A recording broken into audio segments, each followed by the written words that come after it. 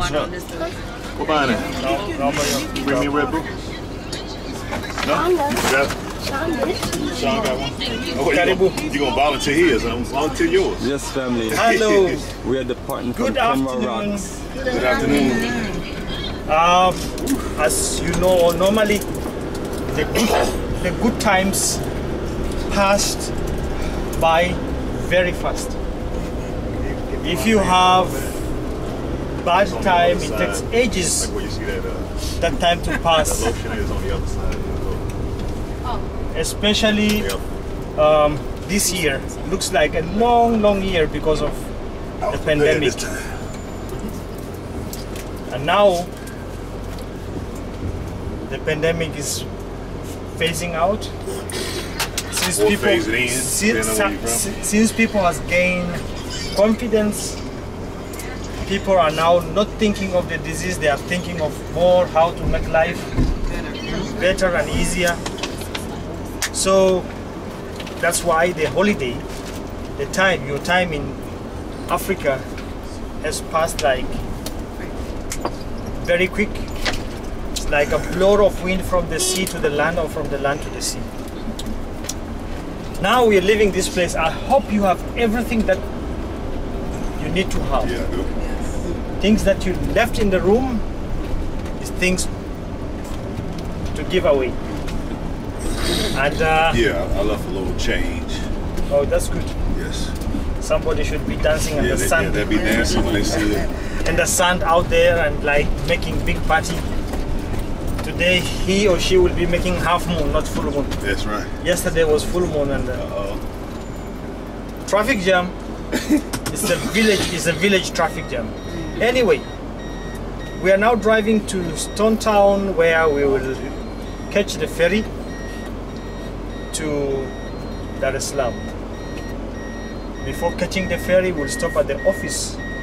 Brother wanted to upgrade the tickets. Is that still the plan? Absolutely. Okay. That is the plan. Looking to change this from our economy to a VIP so we can use so you can have a VIP boat ride. I'll still be down on the economy road, so don't worry. You'll see me at the, because yeah, the other way around. I will be talking to those people driving from taking a boat ride from Zanzibar to Dar es Salaam, and maybe I'll make more friends. Oh yeah, absolutely. And I mean, everyone is getting an upgrade. no, that wouldn't make any sense. I want to talk to the friends. Up there, I won't talk to you, and you're already friends. I want to add the tree to be bigger. I'm just joking, actually. And when we get to the ferry, checking in. Yesterday, I went to the ferry. The check-in. Try to find some friends to make friendship with them so that our day will be easy, but it was not that easy. I just realized if they notice that you are not traveling, they won't follow you, they won't talk to you easily. They chase in with the people with the bags, and finally I thought to myself, if it's going to be the business class, there will be no difficulty, there will be no problem at all. Okay. So we will get to Dar es Salaam. In Dar es Salaam, from the boat to the exit point, there is no problem. From the exit point to get to the bus, Problem. that's where difficulty is because of the porters. So I will ask you again the way I did on the way to the ferry in Dar es Salaam. Be patient, relax, do not be angry. That will ruin your day. But if you just be patient, if you just take it like it's part of life, everything will go well. We will do all the formalities. Get into the bus. Once we are in the bus, Eddie, our driver, will be waiting us there. Then we'll drive, find a place for dinner, if still dinner. And then after dinner, you go to the airport, and I won't say goodbye to you. I won't say goodbye to you. I'll say see you next time. See you next time. That's right. Absolutely. Because I have been doing lots of tours, and I have been doing like the group that is mixed, American, African American. If the group is mixed, it's really difficult to scan and to know people.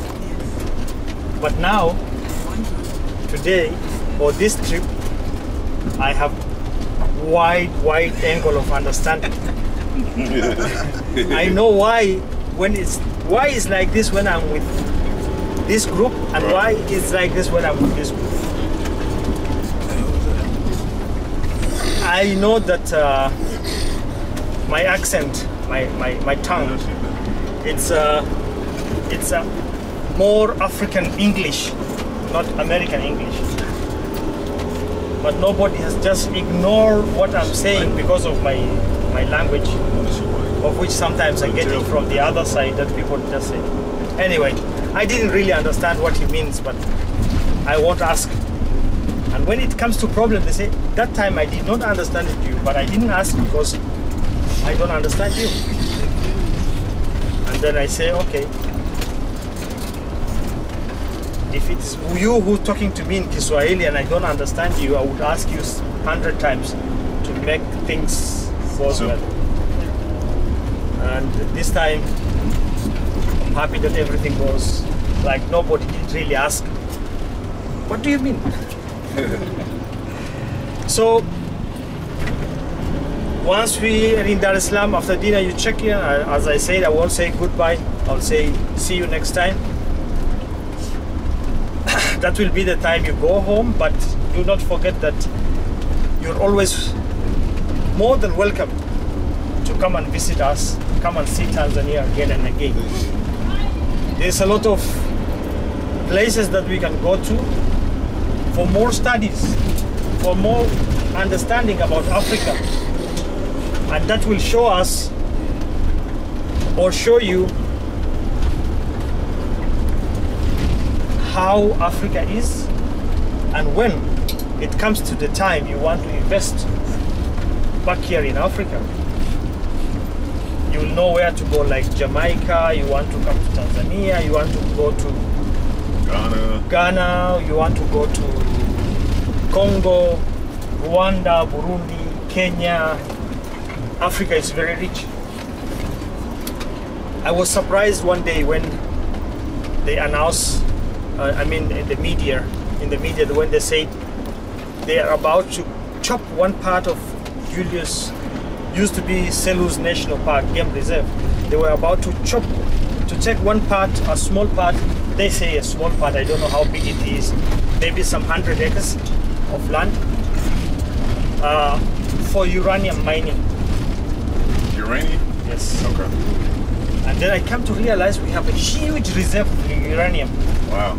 And actually, anyway, we cannot handle that thing, so we are not thinking of generating power out of it. I think some big nations will come for mining. So I just counted on how many minerals we have.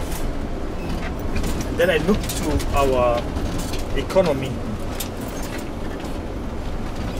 And I thought like somebody is needed to come and fix this problem, because you cannot be in the middle of the ocean and you complain you have no water. That's like you come to somebody's home, he's living along the river, and you ask for drinking water, say, okay, let's go and fetch water because we don't have water. So that's how Africa is. Not only Tanzania, but many countries in Africa. Although slowly, very slowly, people are building up awareness, and maybe some days in future we will benefit our resources. And because now you've been living, grown up in America, not only America but all other parts of the world, you have a certain knowledge of a certain thing. Come to Africa and invest it here.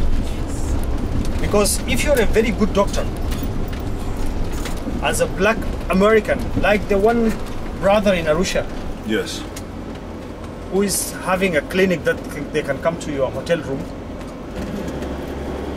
that's very good, because now he's back to Africa to help his people. Although he's doing more for the hotels, and the hotels will hire him for the white people. First of his language, good English that he can easily get along with the with the Americans and the other tourists. Secondly, because of his knowledge. And if you're a good engineer, you even know how to assemble or to make a car engine block from the scratch. We have a lot of minerals. Like in central Tanzania, we have iron ore. So you can go there and melt iron ore to make blocks, and then we can start producing vehicles. You have very good understanding on how to deal with softwares. Welcome to Africa to invest here so that we can also some days in future produce computers. So it's the end, and it's a difficult part to talk about. All I can say, you have found, let you be like elephants. When the elephants pass a trail for the first time, they need a guidance of the matriarch, the biggest female, the oldest female of the group. But coming back, they will never ask for it because they have already memorized it. So it's your time. You have taken a lot of photos. Keep that in your memory. And if you have some friends, family members, people that you know, they want to come to Africa, to come and see, encourage them, give them energy to come. We will be here to help them. Thank you. You're welcome. Karibu.